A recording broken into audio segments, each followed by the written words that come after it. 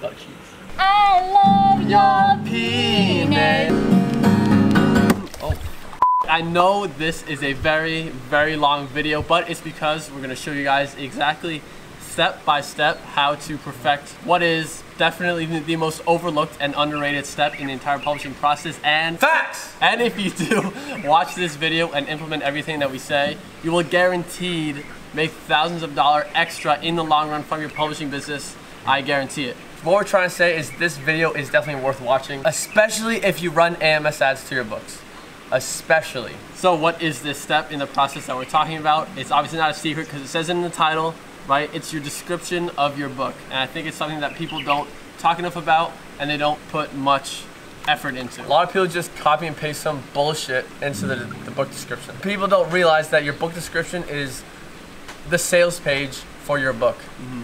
So this lesson is actually it's a full lesson from the course. Can you please stop? Sorry. It's a full lesson from AAA 2.0 that we've been creating, holding nothing back, and it's everything you need to know to write the best selling book descriptions for your book. Is there anything else you want to say before we just show it? Let's run the clip. Let's run the entire lesson. I hope you guys enjoy. Fade to black.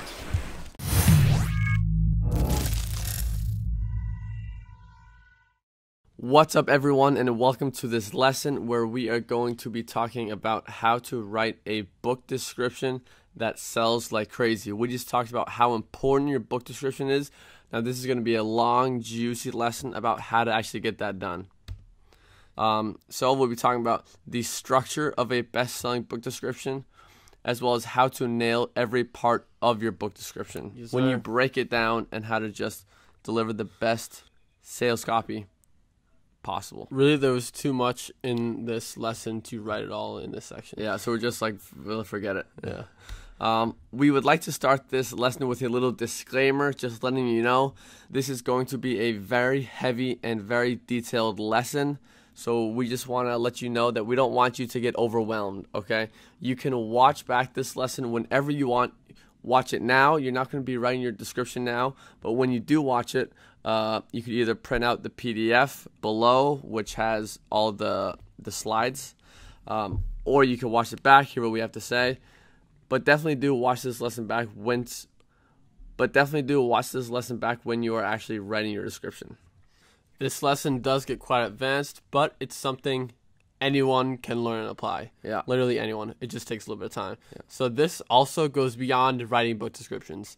Take what you learn in this lesson beyond your book descriptions, and you can apply it to future book titles and also outside of your publishing business. Copywriting is one of the most valuable skills to have in business, which is all writing a book description is. It's copywriting. Yeah. Copywriting is just the written form of sales. Selling with words. Shall we get into it? Yes, let's begin. So let's start with talking a bit about background of our book descriptions. So your book description is going to be slightly different for your ebook, your paperback book, and your audiobook. There are differences we have to accommodate for to make each book description the most highly optimized book description possible. Because the book description is so damn important and plays such a big role in converting an interested browser into a buyer. So this is why we are going to make those accommodations. Some small, some bigger, but there is a lesson about each of these ones, explaining the differences and what you're going to change. So let's start with the fact that on KDP, you are only allowed 4,000 characters. Well, only allowed. You are allowed 4,000 characters. It's quite a lot. Yeah, in your book description, which is approximately 600 words. And you want to use as much of those 4,000 characters as possible. But of course, that depends on your book. If you have a short book about a simple topic, such as, I don't know, puppy training in our example, is not the most complex topic. So our book description probably will not be the full 4,000 characters, but maybe 3,000 characters, and that's okay. But the point is, your book description is not just supposed to be one paragraph and then buy this book. That's not what your book description looks like. It's long, it's structured, there's psychology involved, there's copywriting involved, and you want to use the real estate that you're allowed. So in general, longer is better, but the point is just to deliver the message. Yeah. Okay. And then for Audible, you are only allowed 2,000 characters. Now that's actually quite short, which is approximately 300 words. But watch the lesson that comes later after this one, where we show you the changes to make so that you can accommodate your description that you've written for Audible. So let's move on. Now, all nonfiction book descriptions can be broken down into the same basic structure, regardless of the niche. I like this. This is what I like, is how we break it down like this. Break it down into 5 sections. It makes it a lot easier to approach and a lot easier to actually, it's not as intimidating, like, oh, where the hell do I even begin? You begin with the headline. But yeah, we'll get into that. Yeah. Now, the main exception is bundles, but in the bundle module, we'll show you how to write descriptions for your bundles. Yeah. So let's break it down. This is how your descriptions will start. Into 5 different sections. So it starts with your headline, followed by your story/lead, then your bullet points, dealing with last-minute objections, and finally your call to action. So we're going to go through every single step here, break it down. Give lots of detail on each one. Yeah, so that's why we're saying don't get overwhelmed, because there is a lot of information in this lesson. But we just want to provide as much guidance as possible. Yeah. Now it says this is a plug-and-play structure template. It really is. Which it is. Yeah. Once you've figured out like the base of it or how it works in general, it's going to be much easier to write your descriptions from there on after. Yeah, but learning it at first takes time. Actually, what I also wanted to say in the disclaimer that I forgot is that this is not easy. Writing a book description, a really good one, is not easy. So you can definitely outsource it. I would recommend for a lot of people to outsource it to a professional. We have a lesson about that, so I won't talk more about that. But back to the plug-and-play structure, yeah. Every book description that you write will start with a headline and end with a call to action. Every single one. No wavering from that. So yeah, let's move on. Yeah. So the first thing that your book description, or that every book description will start with, is your headline. And your headline is your most important part because it's the only part that appears above the fold. There's a picture of it right here. The fold is what you see without having to click the read more button. So we have red arrows here pointing to this book description's headline. It's like that. Again, we will be teaching formatting in a future lesson. But what's so important about this is because it is the part of the description that will grab all the attention. Everyone will see it. You can't not see it. Okay? So it is super important to have something captivating and compelling, but we'll get into that. So the headline has one job and one job only, and that is to make the reader click the read more button and read the next line. That's it. That is the only thing you want to accomplish with your headline. That's the only thing you have to keep in mind. I love breaking things down that simply, okay? Because that really is all we want from this. You don't have to prove anything in the headline. You don't have to teach anything. Just make them click the read more button. Just get them interested. Make them want to read more. So a common mistake that publishers make is that they try to sell their book in the headline. Yeah. Having huge claims and benefits in the headline and pushing for the sale too soon. Something like, buy this book if you want to get rich tomorrow. Yeah. That was a very extreme example, but things like that. People will sometimes start a headline with, buy this book, or here's why you should buy. Trying to force a sale down your throat. Yeah, this turns customers off because you're pushing for the sale too quickly. And everyone hates a pushy salesman right off the bat. Yeah. There's nothing worse. I'll give an example. Have you ever walked like down a market and then you're just looking at booths? They're just selling random trinkets. We live in Southeast Asia, so we see it a lot. Yeah, so they're just selling bracelets or sunglasses, and like, I want a bracelet or I want sunglasses, but I walk up, start looking at the sunglasses, and then he comes up like, special price for you, special price, here, blah, blah, blah, blah, blah. Start giving me all kinds of crazy stuff, and it will literally turn me from interested, I needed sunglasses, to, no, I'm literally walking away, I don't want to deal with you. Because you're trying to force it on me like that. Yeah, like, that's a very uncomfortable feeling. So they will literally become not interested with a pushy salesman, and the equivalent would be a headline where you try to sell it. Yeah. Right? They won't want to hear what you want to say, and they won't click that read more button, and that's all you want to happen. Yeah. So there are a few different ways you can structure a headline. Specifically, we have 4 that are the most effective headlines. We're going to give examples of every single one. Let's first name what they are. First is an if-then statement. Number 2 is using questions. Number 3 is how to, even if statement. And number 4 is a BuzzFeed headline. Yeah. So all 4 kinds of headlines are very effective. It gives you a few options, so not all of your book descriptions are the exact same. Exactly. We could just have left with one, like start each one with an if-then statement. But then all descriptions would look very similar. So here are 4 options that you can all take in many different directions.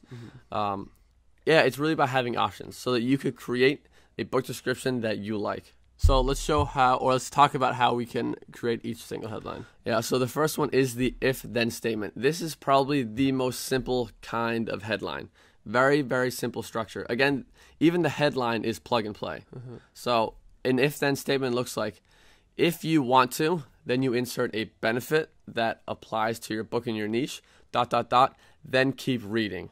Now, those 3 words, just then keep reading, very simple, very unexciting, but it works, and it works because you're telling the reader exactly what you want them to do. To read more. The point of the headline is to get them to read more, so you're just telling them that.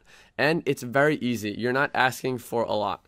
Asking someone to keep reading is a small favor that you're asking of them. That's not a favor, but it's a small action that you're asking from them. So they'll do it.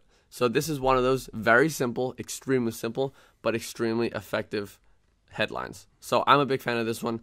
Now, effective copywriting doesn't need to be exciting. In this case, it isn't really, or complicated. The if-then statement certainly is not complicated either. It just needs to work, which this does. The if-then statement works, so don't complicate it anymore. You don't need to make it clever or catchy. So this is like the simple but effective one. So you could just use this one for all your headlines if you so choose. Yeah. Now, an example of if-then headlines would be something like this. So for the weight loss niche, if you want to, and then benefit, lose up to 10 pounds in 2 weeks, then keep reading. Boom. So easy, so simple, so effective. For the business and money niche, if you want to make 10% a year in the stock market, then keep reading. Yeah. So in the brackets is, of course, the benefit that we mentioned. It addresses the reader directly with a benefit that they want from your book, then ask them to take action, which is a simple keep reading. It's a very simple, and it works for every single niche. That's the good thing. It works for any niche. Now, the next kind of headline that we're going to talk about is a question headline. With a question headline, you simply address your reader directly with a question. Now, asking a question is extremely effective as well because humans are neurologically programmed to answer questions that are relevant to them. Again, it will only work if you ask a relevant question. And what you want to do with the question is play on problems that your reader has. If you don't know exactly what we mean by that, let's get into the examples. Now, some questions are better to ask than others. Let's give examples of an okay, a better, and a best question to ask in a headline. So we're going to use the weight loss niche as an example again. So an okay question, really a bad question would be, do you want to lose weight? It's bad when you compare it to the best. Yeah. But it's better than the headline we mentioned before. It's like, buy this book if you want to lose weight. Yeah.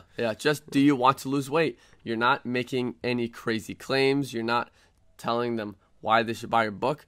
Do you want to lose weight? They're like, yeah, I want to lose weight. So they're going to click the read more.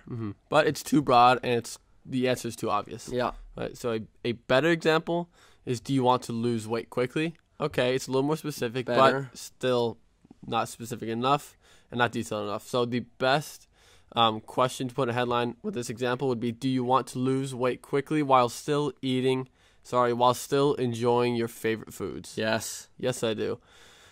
Now, this dispels objections, which is, I can lose weight, but I can't eat my favorite foods anymore. Yeah. And addresses their fears, which is also, I can't enjoy my favorite foods. Yeah. Now, make sure that the response is positive, which is yes, yes. Yeah, make sure the answer to the question is always yes. And this will make them click the read more button. Now, the next way to write a headline is the how to, even if headline. This is a little bit more complicated, but extremely effective. So here's how it goes. How to get end result without common sacrifice, even if common objection. Yeah. So an objection is a reason to disagree or refuse or not buy. I think the best way to describe it is it's someone's reason to not buy your thing. Yeah. So it's what they're thinking in their head, the reason why I'm not going to buy it. Yeah. Now, here's an example that we came up with: how to lose weight, which is an end result that they want, without exercise, which is a common sacrifice. And even if there's a common objection, even if you failed at every other diet in your life. Yeah. Now, I want to read it all together. How to lose weight without exercise, even if you failed at every other diet in your life. Now, the common objection part of it is very powerful because they're thinking in their head, yeah, okay, I want to lose weight. I don't want to exercise, but I've heard this shit before, and I fail every time. I've already tried it. I failed every time I try dieting. So you just acknowledge and address their objection, saying this can work even if you've never had success with dieting before. So just a very powerful headline. Yeah. Now, the fourth kind of headline that you can use is something that we call a BuzzFeed headline. This is a shocking and provocative headline. It catches curiosity. It can include shocking numbers, facts, and statistics. Here's an example. 3/4, how do you say it? 3/4? 3/4 of Americans are likely to be overweight by the year 2020. Very shocking. Shit. That's Holy very shit. shocking. 75% by 2020. That's next year. Yeah. Well, when you're watching this, keep reading to make sure you don't become one of them. Keep reading. Yeah. Again, the point of all these 4 headlines is to have someone to just continue reading everything else you have to say. So to show you more what a BuzzFeed headline looks like, let's actually have a look at BuzzFeed.com. If you know what BuzzFeed is basically a news outlet, and they're just known for having extremely shocking and provocative headlines. They have some of the best copywriters writing this stuff. Yeah. So here, let's look at this first one. 18 times gay Twitter. What? Oh, 18 times gay Twitter was bonkers and hysterical. What's even... Bonkers and hysterical. I love those great adjectives. words, but that's crazy. So... next one, 29 ways to make spring suck less. Like, I'll be honest, I'm genuinely curious, so I just want to see what they have to say. Master the art of layering. Okay, fair. No, it sucks less. Okay, I lost interest, but yeah. But the headline made you get interest. Okay, this one. Carefully select a dozen donuts from Krispy Kreme and we'll tell you your exact birth month. What the hell are you talking about? How is that possible? No, but it's just attention grabbing. So if I choose 12 donuts, can we try this real quick? We'll do this later. Okay, I'm going to do this another time. Okay. But choose 12 donuts and they could guess my birth year. Yeah. Okay. But as you saw as an example how shocking, provocative, and attention grabbing those titles were. Yeah, it makes you want to learn more. That's all it is. In this case, read more. Moving on to the next part of your book description. After your headline. See, your headline is done. You don't have to worry about your headline ever again. Okay. Your headline is just one sentence, basically. It can be 2, but like one sentence for the most part. And the next section out of the 5 that make up a great book description is your story/lead. And to be completely honest, I think this can be the most tricky section because there are so many ways to go depending on your book. It's just you can't provide as much handheld guidance in this one because there's so much variance between every book and every niche. And there's so many ways to go about it, so many approaches, so many directions. So yeah, you said it's the most tricky, but that's not a bad thing because it's not the most important. The headline and the bullet points are the most important parts. It's not the most important. But like you said, the headline and the bullet points are the most important. I think we talk about this later. Because someone can easily read only the headline and only the bullet point. And be like, sold. Yes, Give me this book. So if that helps take some pressure off of this part, there you go. I hope it does. Because it can be a little tricky. That's at least what I personally struggle with the most. And probably why I like to outsource my book descriptions. Because I'm not the best writer. Anyway. Now, what you want to do in this section is ease your reader into the description. Open them up and get them interested in what you have to say. Start with something interesting about your niche. Or you could also tell a little story because people love stories. All caps love stories. That's true. Now, again, a common mistake that publishers make here is that they make giant claims too early. Even too early, just never make 2 giant claims. Okay, yeah, don't make giant claims ever. We'll talk about that later. But it's certainly too early to be making claims right now about what this book can do for you. You don't want to sell your readers yet. Okay. Yeah. Now this is the biggest turnoff because the guard is still up. They still need to be convinced. Like, can I trust you? That's just how sales work. Everyone is skeptical in the beginning and is not ready to buy right from the beginning. People need to be warmed up. That is how all sales work. Now the purpose of your story/lead is two things. One is to build trust, and the other is to establish credibility, which will in turn also build trust. Yes. Right? So how do you build trust? People buy from people that they trust. You don't trust someone who is trying to sell you something right from the get-go.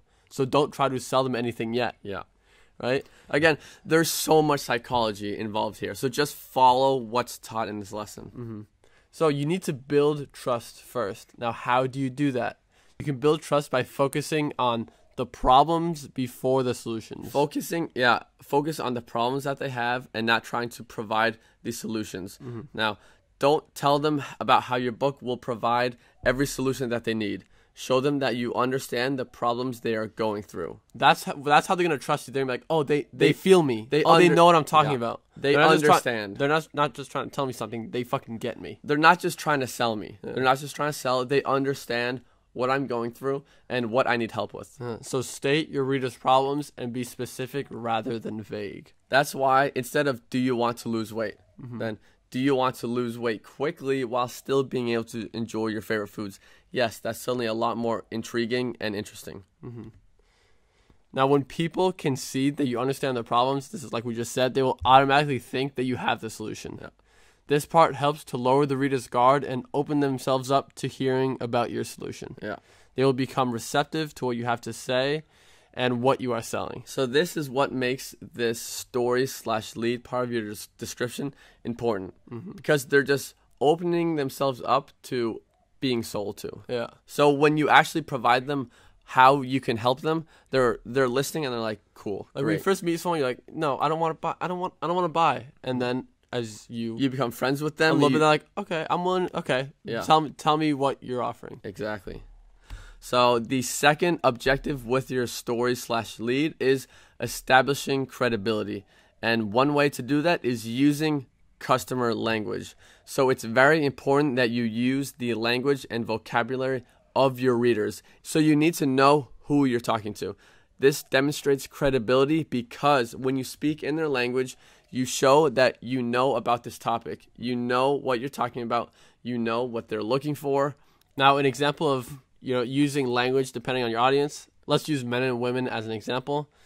In the weight loss niche, women want to be toned, but men want to get shredded. Right. So if your book is for women, you would never use the word shredded. They don't want to be shredded. They're going to be like, what are you even talking about? Like, no, I'm not trying to be shredded. No. They want to be toned, though. But if you're making a book for men about how to get six-pack abs, you would use shredded. Because men don't want to be toned. Ew, they want to be shredded. They want to have bulging muscles everywhere. So women want to be Victoria's Secret models, while men want to be muscle machines. Yeah. So right? This is just an example of knowing who you're talking to. So know your target audience and talk to them in the way that is most receptive for them. Now, another example, what would be the right kind of vocabulary to use in the investing niche would be something like assets, capital gain, dividends, equity, securities, interest, yield. These are all investing terms. Yeah. Now, the wrong kind of vocabulary to use in the investing niche would be something like this. Make money. Even though everyone wants to make money, that's not the right terminology. Make money, get rich, financial freedom. That's not how you talk to an investor. Now, there's a different kind of audience that does appeal to. But not investors. Right.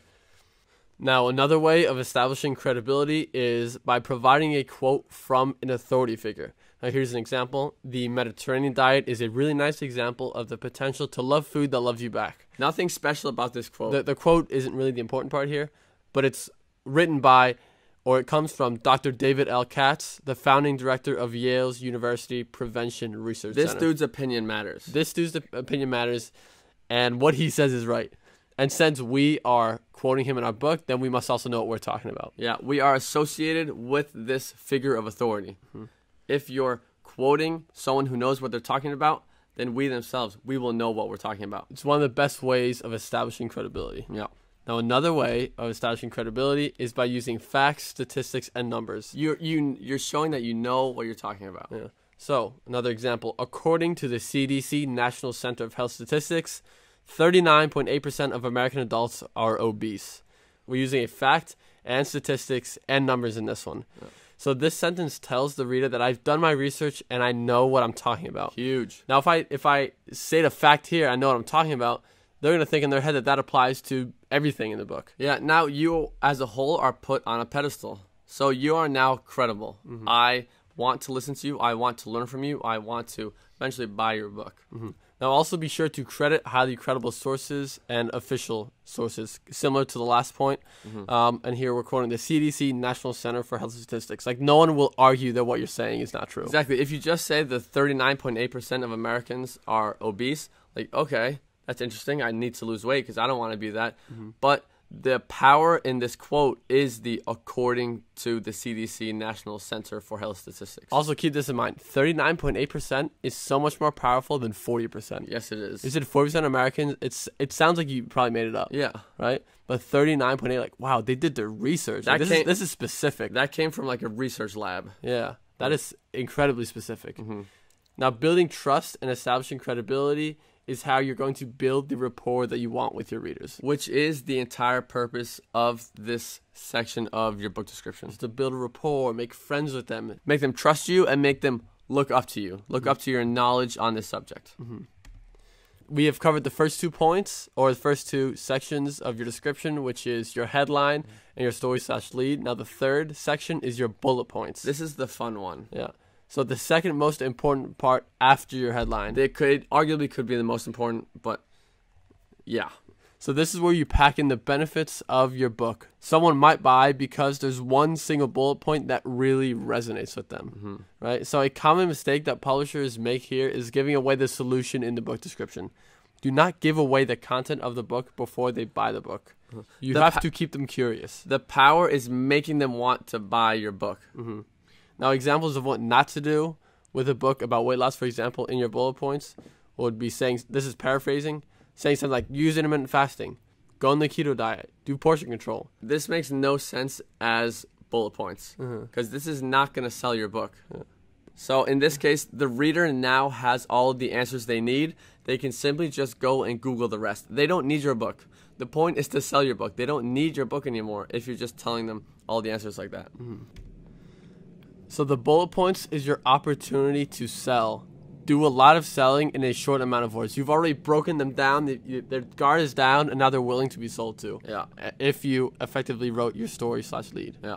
Now, people love to read bullet points, and they might even only read your headline and your bullet points. I say I probably do that often. For me, 100%. Yeah, I'm just scrolling straight into the bullet points. Like, what's in it for me? What's in this book? A lot of us are super ADD, so we just want to see the things that stand out. Yeah. So how you're going to want to start your bullet points is using this. This is how you introduce them. Very simple. It'll be in this book you will discover, or in book title you will discover. The reason why we use the word discover is just a synonym for learn, but people don't like to learn. They want to discover. It's much more enticing. Learn makes it sound like you're in school. Like oh god, this is like a freaking research paper, an essay that I have to read. What a chore. Never mind then. No, you want to discover new things. Again, this is just in-depth copywriting things that we're showing you guys. So tell readers what to do, not how to do it. Give away a taste of what is inside the book. Think of this as samples of cheese at the supermarket. Yeah. Don't just give them a whole cheese roll or whatever you call them, wheel. If you give them the whole block of cheese, they don't need any more cheese, so they're not going to buy their own block of wheel of cheese. Their own wheel of cheese, because they don't need it anymore. But if you have 3 samples, 3 a really great cheddar cheese, great mozzarella, a great ricotta, like, okay, I want more cheese, so they're going to buy your wheel. Yeah. That's obviously an analogy, but the same things apply. Yeah. So you want to spike curiosity. Curiosity is the most powerful selling emotion.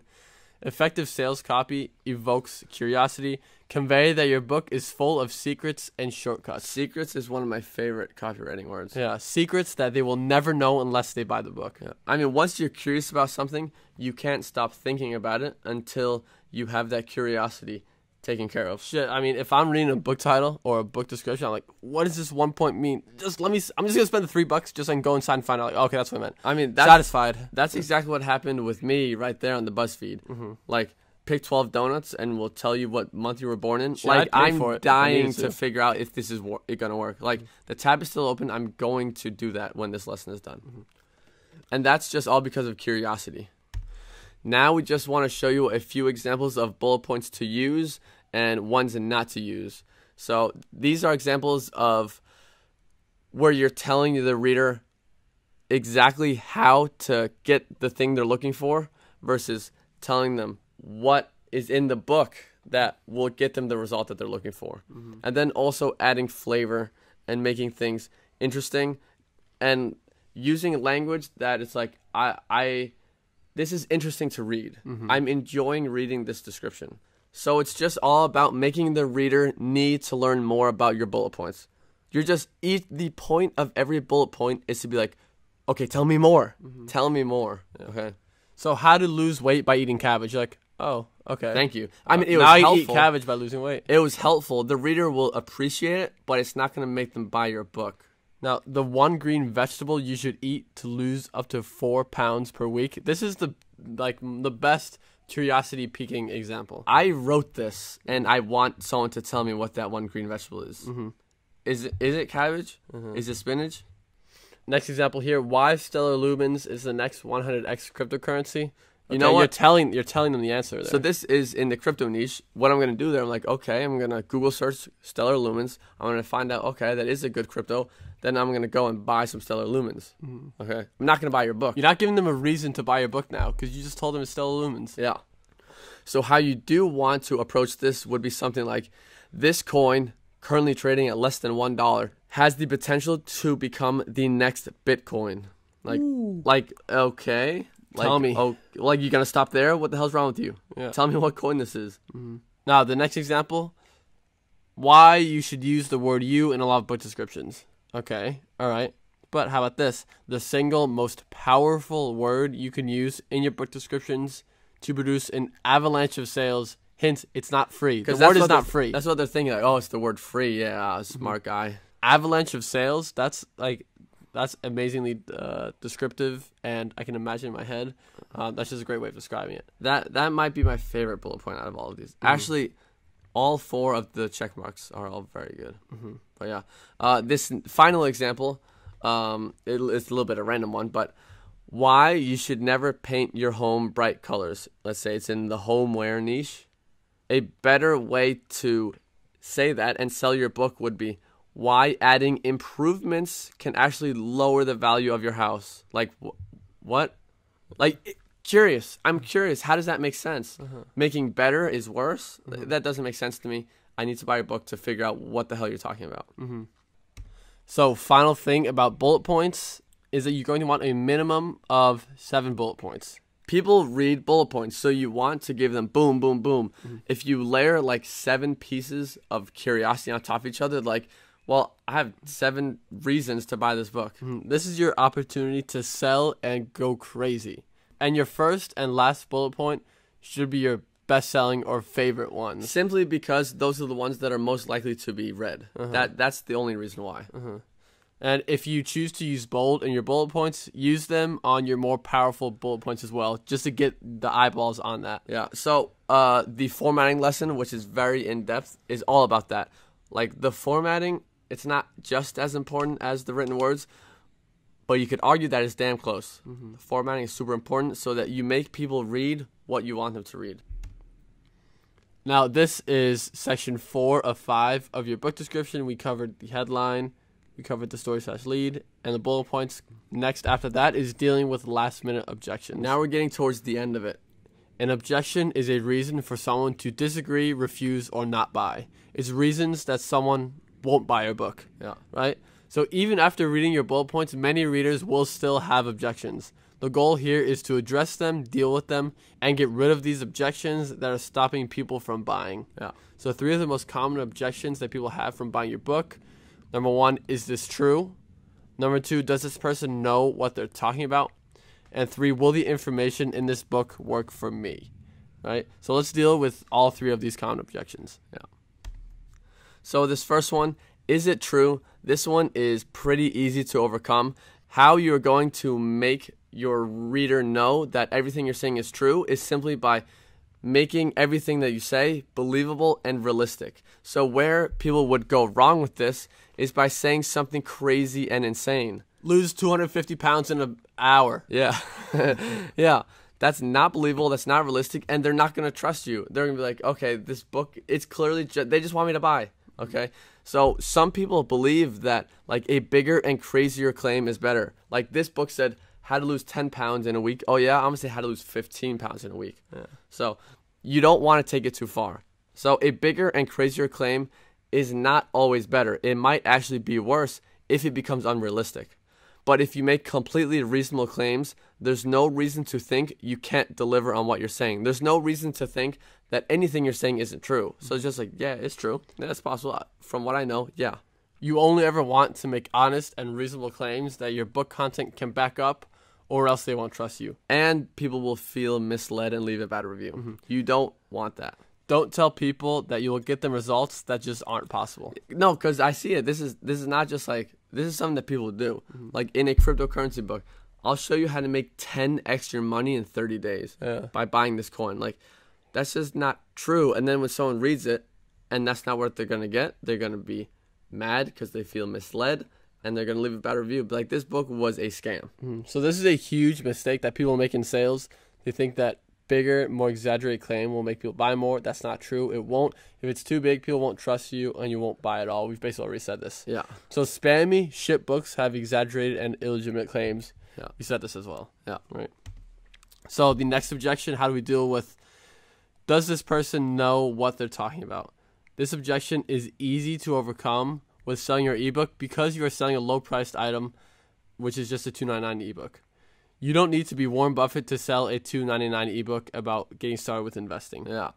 But this is definitely more important for selling your paperback book, which is going to be your most high-priced item or product that you sell. Yeah. You do want to assert credibility of what you're talking about. Mm-hmm. Now, you can do this by demonstrating and proving the claims that you've made by showing results. Yeah. So maybe earlier in your description, you provided claims, but then after the bullet points, you're going to prove the claims by showing results. Mm-hmm. Use real-life numbers like the actual return that people have made by investing in stocks. Yeah. Or you can use scientific studies to prove claims and make them into facts.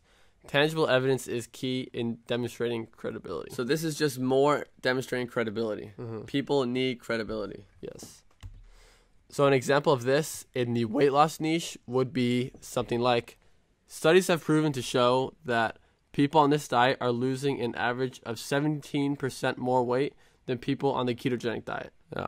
Example in the investing niche, in 2018, people made an average of 3.2% capital gains in the stock market. Proof that the claims that you've made are true. Now, the third and biggest objection that readers might have is the information in this book won't work for me. So this is the strongest and oftentimes the most difficult objection that needs to be overcome. This objection stems from a place of, I can't do it. This is a personal thing that people have. Yeah. So people can know that your product works for the people and that you know what you're talking about. Like those, like, okay, yes, yeah, I exactly. believe it. They've seen it. You've shown facts, you've shown statistics, you've shown authority, you've shown results, you've shown everything.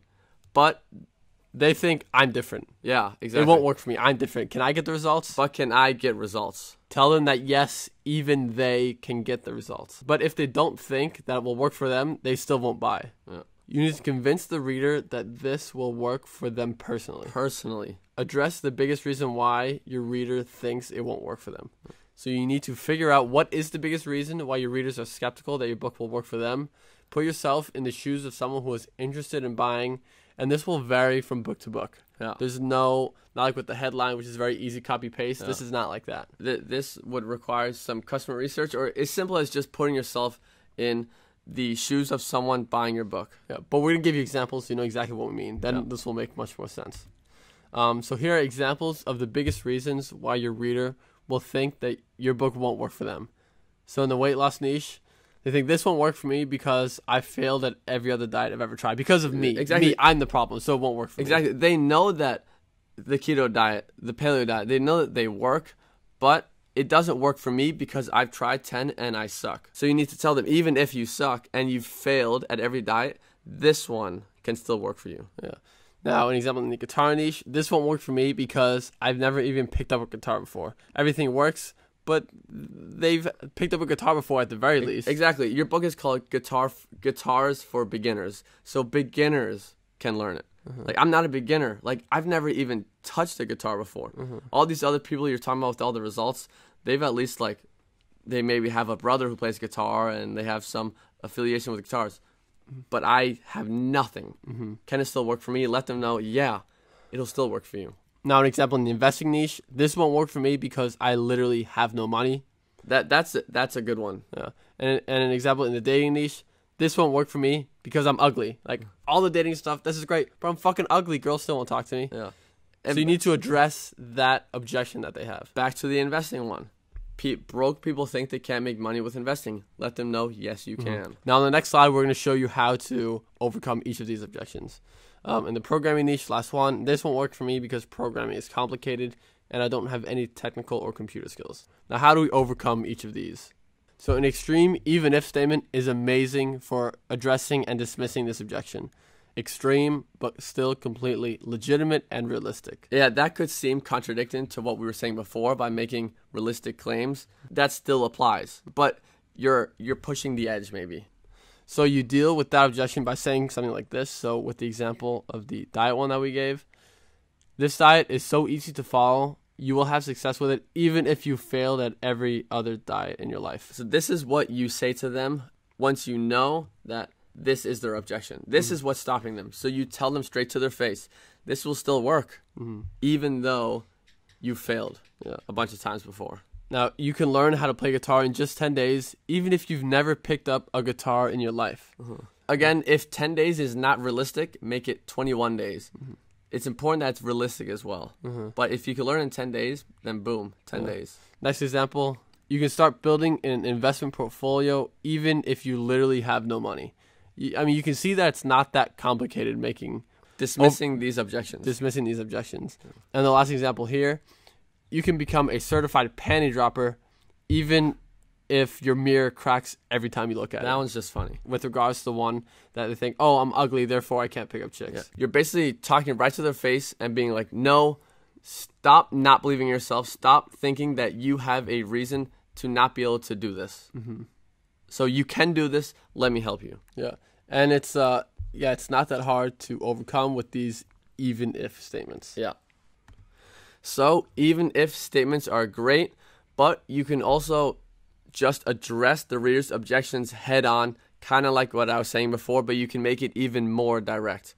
Like in the investing niche, even a broke teenager can start investing today. You're basically saying you have no excuses. You have no excuses to not get started and not buy this book. For the programming niche, you would say something like, so simple that your grandma could do it. Again, you have no excuses. Okay? So make them think, if they can do it, if a grandma can do it, or a broke teenager can do it, then so can you. And again, give extremes. Those extremes are the most powerful.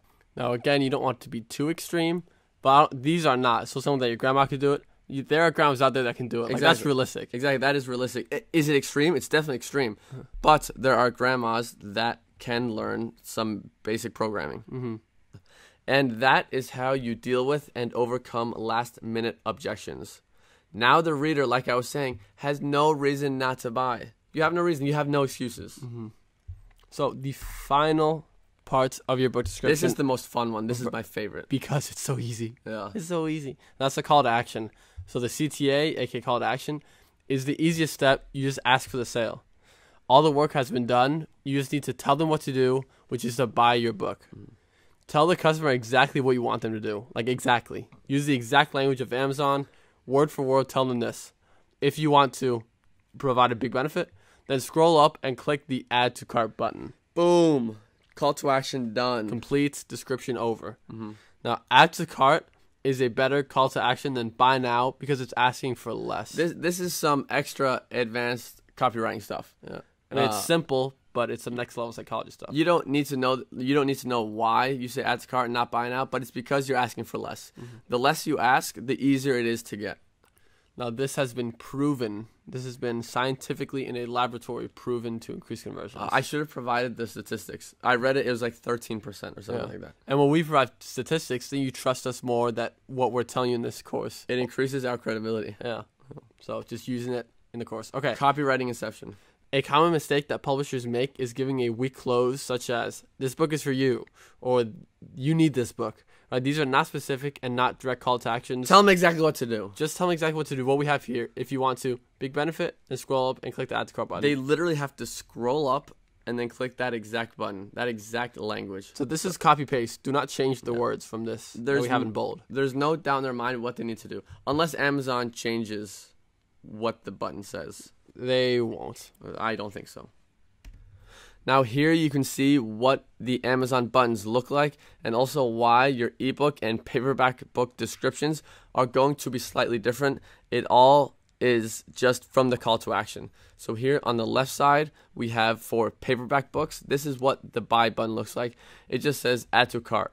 Now add to cart and buy now, they both in the end are supposed to lead to a sale, but the statistics, there are numbers that show saying add to cart increases conversions. So with that knowledge, we should put add to cart for all of our call to actions. And then on the right side, we have what the ebook button looks like. So you want to say exactly what that button says. There's no add to cart button. It's buy now with one click. So you tell them scroll up, click the buy now with one click button to get your book instantly. This is what you say for ebook. These are the only changes that at least I can think of right now between your ebook and paperback. And the reason you get your book instantly, the reason we don't write it for paperback is because you won't get it instantly. Yeah, you have to wait for shipping. If it did, then I would include that as well because that's just another benefit of buying right now. Yeah. Right. So quickly to recap what the book description structure looks like, it's just the 5-part structure that we talked about. Headline, story/lead, bullet points, dealing with last-minute objections, and then the call to action. It's really that simple. Then you can see what the main objective with each one is right here. It says it right there. This one slide contains a lot of powerful information, but this contains the what to do, not how to do it. Okay, so you need to watch the rest of the lesson to figure out exactly how to do it. And then finally, we want to end this long lesson, which is getting pretty lengthy now, with 2 rules. We figure we just throw it in at the end because it is good things to know, so that when you finish writing your description, apply these 2 rules. So the first one is that you're talking to your reader, not from your own perspective. So maybe you accidentally do this if you're writing I's, like I will help you do this, whatever. Turn all of your I's to U's. This can be applied to everything within reasonable doubt that makes sense. Mm-hmm. Most of them. Yeah. And then rule number 2 is something called the 90% rule. Is 90% of the times that can be deleted. Yeah. I didn't realize this until I looked at it, until I got it pointed out. So to do this, just click Control F. Or Command F on Mac. Whichever way you do it. And then find all of the places in your description where it says that. Read it. And if it is used unnecessarily, then remove it, which is about 90% of the time. Yeah. Now, there are some times where you can't remove it. That's about the 10%. But it just makes your writing much more clean and less wordy. Yeah. Less words is better when it comes to delivering your message. You just have to get to the point. Yeah, exactly. And then the final slide, we just want to say that you should write your description in Word or Google Docs. That really doesn't matter. And when you're writing it, don't worry about formatting or anything else. Don't worry about making it look nice. Just write a damn good book description that will sell like crazy using everything that we talked about in this lesson. Okay? And there is an in-depth lesson about how to format your book description the best way, which might take you like just as much time as writing yourself. Because you have to learn some coding. I don't want to scare you, but that's just the fact of the matter. We'll save the rest for that lesson. And we also have an upcoming lesson where we will share a description that we wrote It's a great example of a very good book description. Yes. So you can see what it looks like all put together. Yes, it is simply the description for our puppy training book that we wrote following this 5-part structure. Yeah. Okay, so this is just how to best and most easily and most effectively break down a book description and write one that will sell like crazy. Yeah. So with all that said, we will see you guys in the next lesson. Have a good day. Goodbye.